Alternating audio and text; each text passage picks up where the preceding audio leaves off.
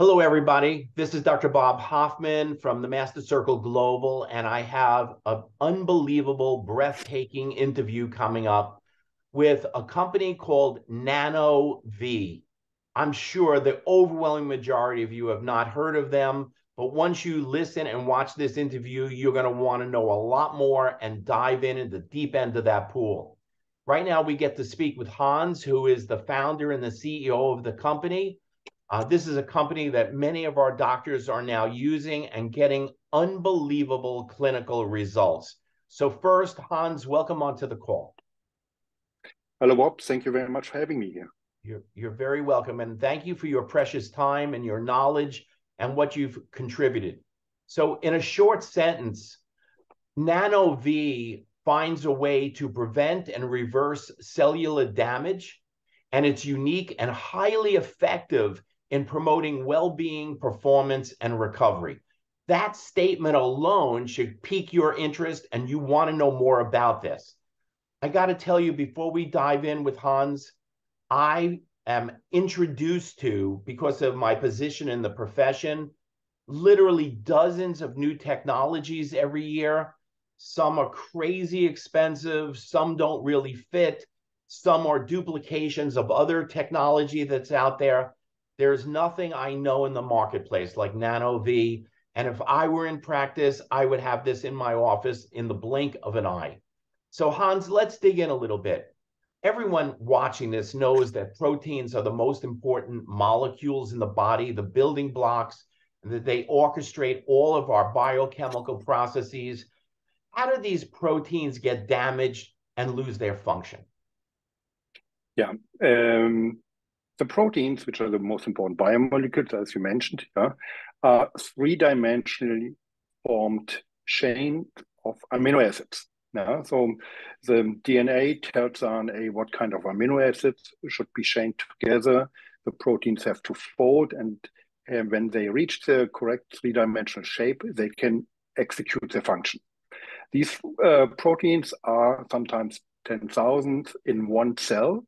They sense, execute, stop, accelerate biochemical reactions. So these proteins are very weak molecules. Anything in the environment that is out of their framework of being could damage them. So we have most damaging components are free radicals.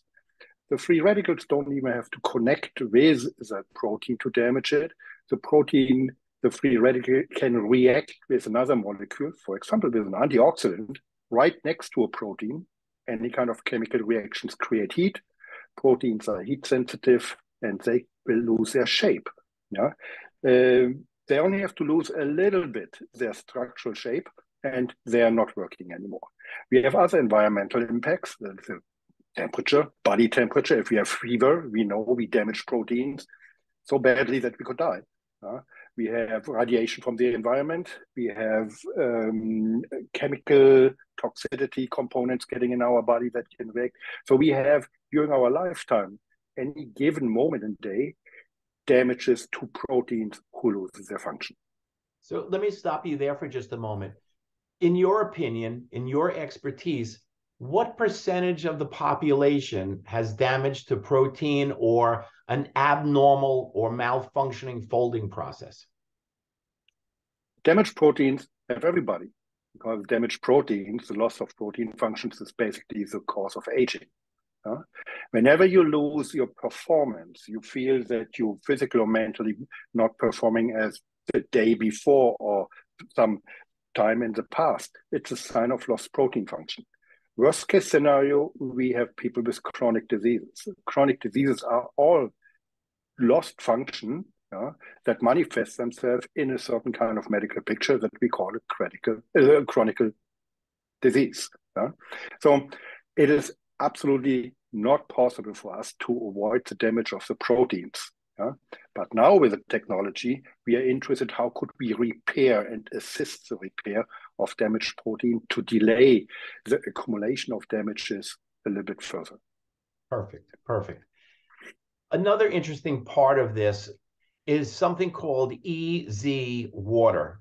I'd love you to talk just briefly about what is easy water and how does NanoV assist in the formation of easy water.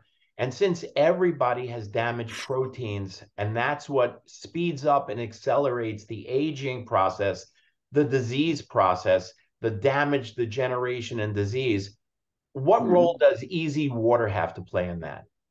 Yeah. Easy water is a terminology out of material science and is part of water science.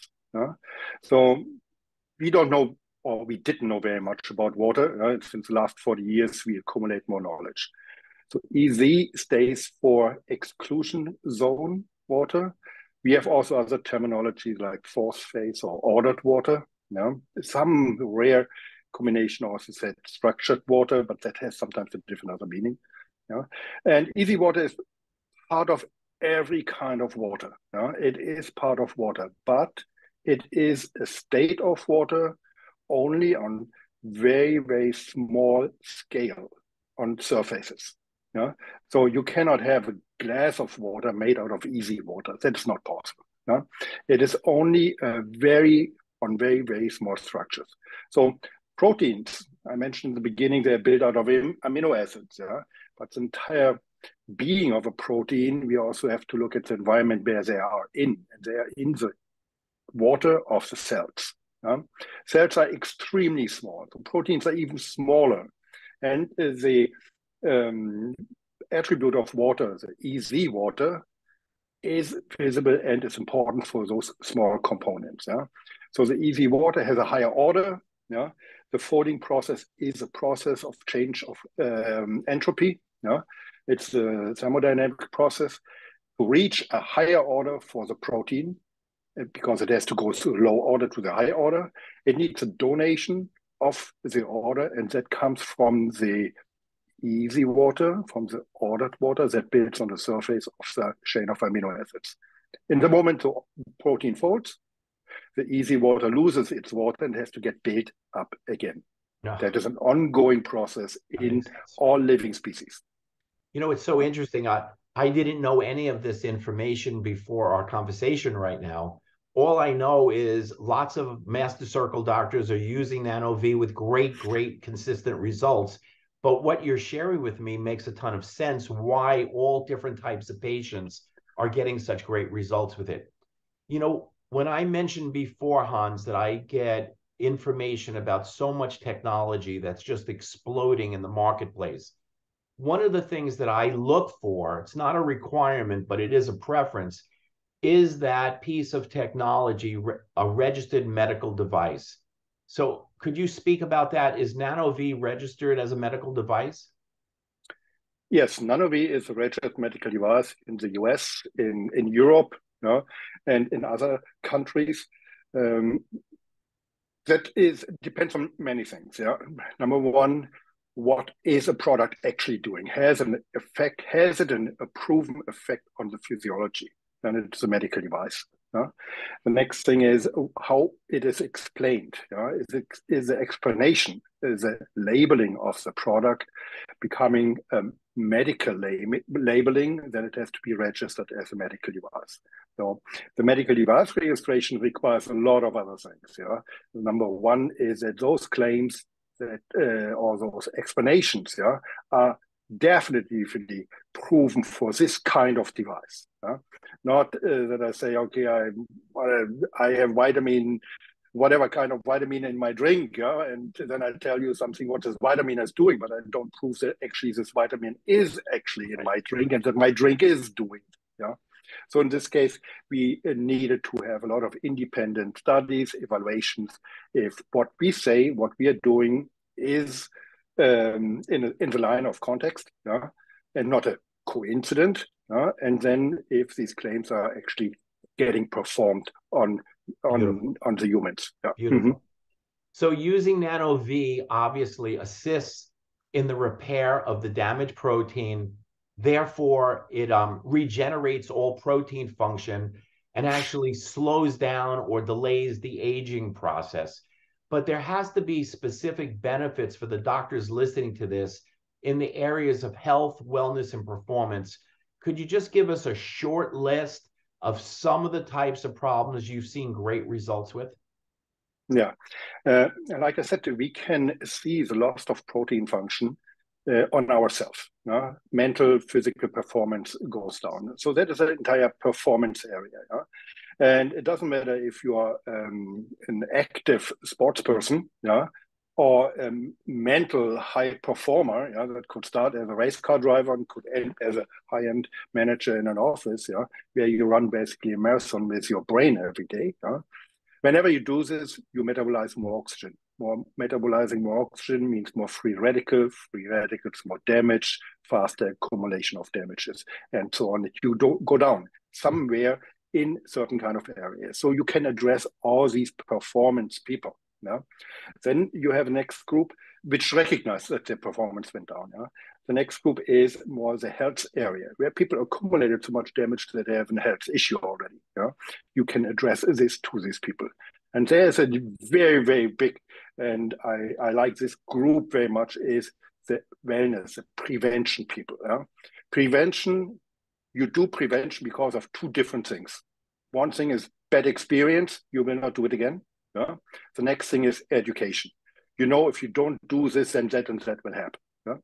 So this kind of prevention tool is so widespread now today that goes into corporate wellness, and in things where I do something to keep my performance high and my health high. So that is a group of all the customers that your clients actually address every day and see every day. So basically, you can use our technology to all of them. Beautiful, beautiful. I know our time is running short, and I know the doctors watching and listening to this just want some more of the practical. So if you wouldn't mind just giving me a specific short answer, what's the protocol? Does a session last how long? How frequently should those sessions take place? How long do you need to continue to do this? Can you just, in the next 30 or 60 seconds, just respond to that? Yeah, the best thing if would be a session length of 30 minutes. But we keep it variable. It has to be in everybody's comfort level. So if time is an issue today. If somebody only has 25 minutes time, do it in 25 minutes. We can combine our treatment with all other treatments. So if you have a treatment that takes 40 minutes, combine it and use it 40 minutes. The client will have more. It could be a standalone, even in the waiting room, it could be a standalone device, but you can combine it with any other things. If you can give a massage and at the same time you can use it and those things, But do you do this for the average patient once a month, once a day, twice a week? What's the general protocol here? Once a week would be great if you can do it, If you can do it more often, even better. Because the damaging event that you do your body depends on your lifestyle. It depends on how often that recurring event like the damage happens. Do you run every day half a marathon?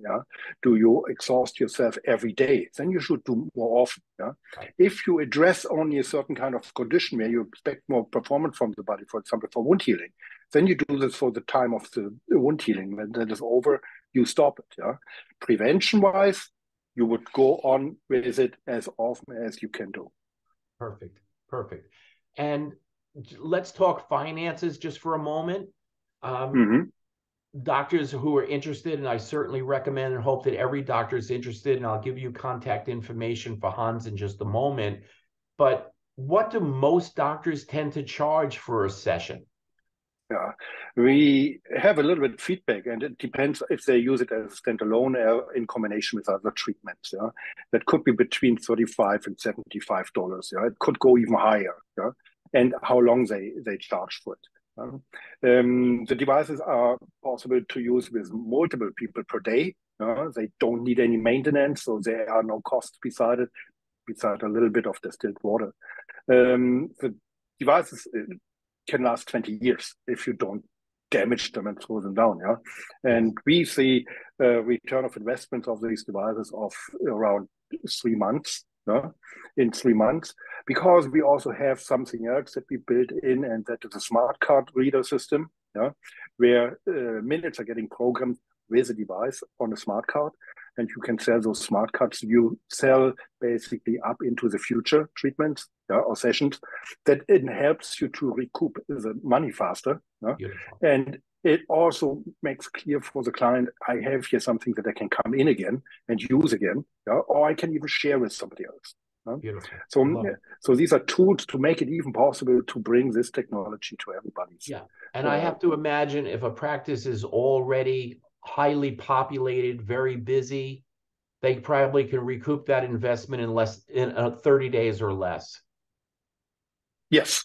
It can go extremely fast. Yeah. So ladies and gentlemen, great technology for a problem we all know about that everybody, including you, have, that will really help slow down and reverse the damage, the aging process, keep those proteins functioning better, keep the folding process functioning better, allowing you to maintain your youth and your vitality much, much longer.